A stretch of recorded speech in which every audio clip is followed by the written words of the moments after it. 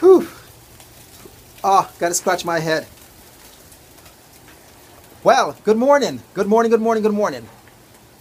I'm not sure, but can you guys see back there a little bit? Look what's falling. That white stuff. Yeah, look. White stuff. It's snow and sleet in, I think, it's spring. Yeah, it's beating on my head. Look. Well, my message today is going to be about change.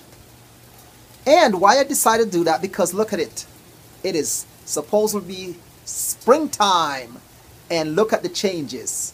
Snow and sleet in spring. So, change. Why did I decide that? That's why. So we're going to talk about change very briefly. Change can be very difficult for many of us.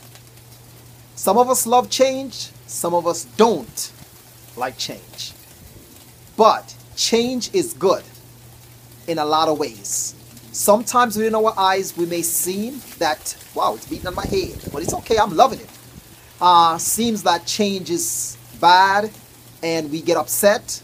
But always remember, whatever God has in store for us and set forth, can no one change it. Okay? So take change when it comes your way. Embrace it and run with it. Because there's a greater light at the end of the tunnel.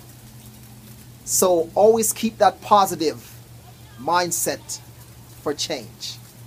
Alright? And I am just literally staying out there, enjoying this, I'm not complaining, wonderful springtime with the snow and the sleet beating down on me. But it's great. Let's talk a little bit again about change. We can never force anyone to change. People will change when they are ready to change.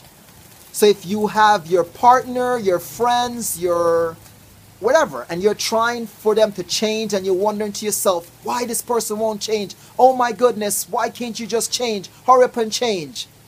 They will change when the time is right. You can keep on embracing change towards them and they will get it eventually, but you can't force them. Alright? So thank you so much for checking out this message.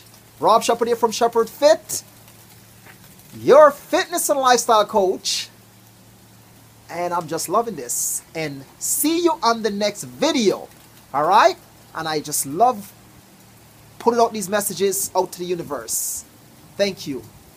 Okay, enjoy it with me. Whoa, whoa, whoa. Woo! As my son will say, I'm on top of the... Whenever he put something up like this, he always said, I'm on top of the world. He's a funny guy. But anyway, thank you so much. Have a blessed one.